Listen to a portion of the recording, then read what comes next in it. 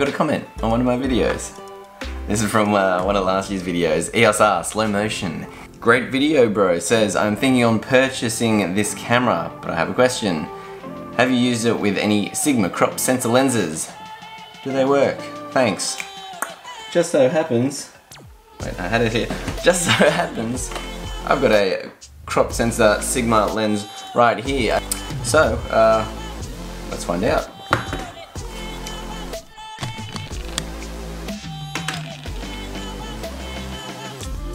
Yeah, it does. Let's look into this further, shall we?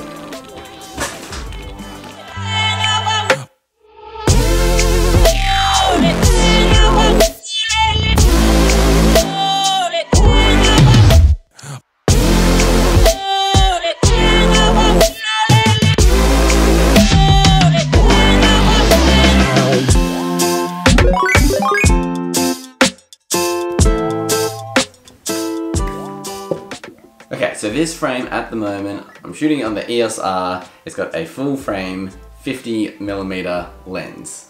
I'm in the frame and I'm in the door frame.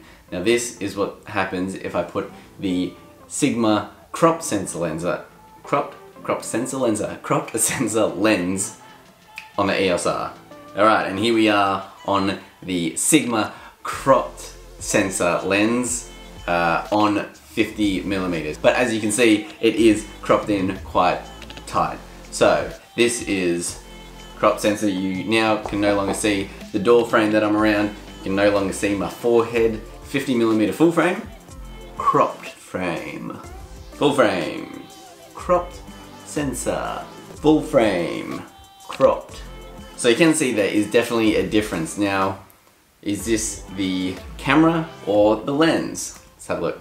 Alright, so here we are on the 50D, which is a full frame camera with a full frame 50mm lens. Should look very similar to the EOS R in terms of framing. And this is the cropped sensor lens on the Canon 5D, a full frame DSLR.